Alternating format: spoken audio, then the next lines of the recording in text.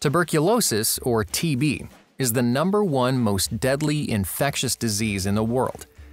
TB affects more than 10 million new patients a year and causes over 1.8 million deaths worldwide. But when TB is diagnosed in time, it is generally 100% curable within 6 months. And because TB is highly contagious, early detection and treatment are crucial. Ghana is in the Global High-Burden Country list for tuberculosis. The World Health Organization reported more than 14,000 TB cases in 2016. However, treatment success rates in Ghana are 85%. This means the early detection of TB is critical to fight and end TB.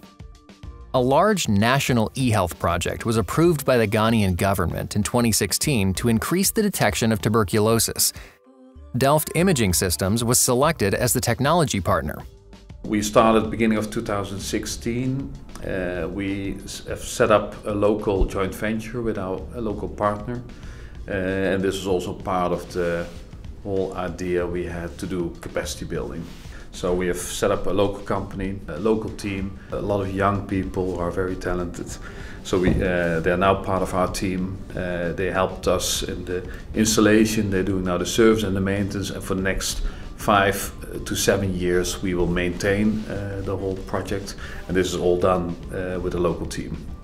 The ambition of Delft is to provide our innovative TB screening solution to vulnerable communities all over the world and end tuberculosis. For this project, X-ray systems using the innovative CAD for TB software were installed in 52 hospitals, containers, and screening vans. We have 2 unique features. One of is we supply what we call a power bank with our systems, which is a battery and an inverter, which are charged by solar panels.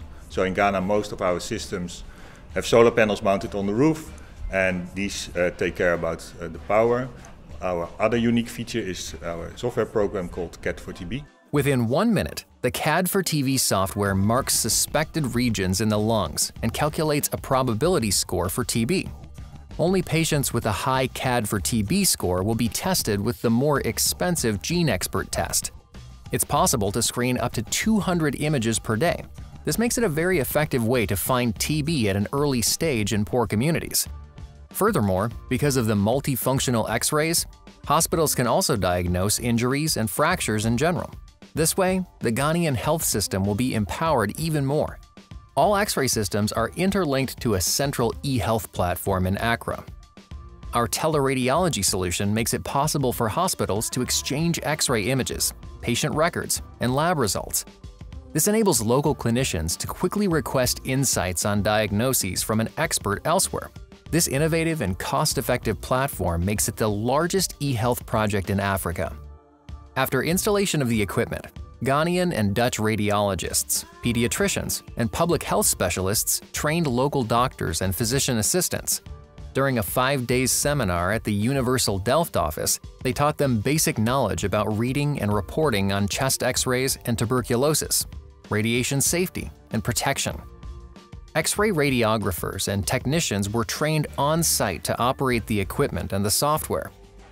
To ensure the high quality of the equipment, local engineers were instructed for basic preventive maintenance and first-line troubleshooting.